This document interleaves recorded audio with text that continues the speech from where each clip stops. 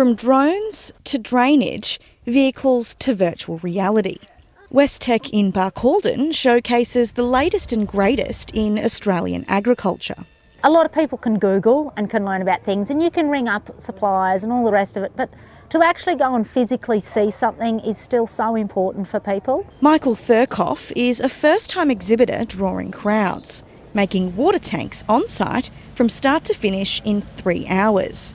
People are kind of mesmerised by the workings of the machine. His business can build tanks at regional depots or on properties, saving landholders huge amounts in freight. So we can send out a semi, let's say 40 tonne, make 100 tanks with 2 trucks, 1 trip. At this tent, virtual reality is helping to change the face of agricultural and scientific education, transporting students from the classroom to the cane fields and biowaste processing facilities of Mackay.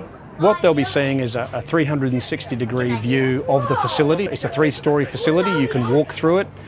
You can hear from people who work in the facility how the equipment works. And of course, field days remain the best way to showcase the bread and butter of the pastoral industry. Most times you don't hear much on the day, but then you'll have a phone call. I saw you at Westech. Oh, I like that bull.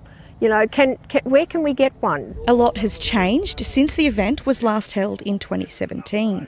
Stuff for goats. So that's an industry that's really taken off in the last 4 years.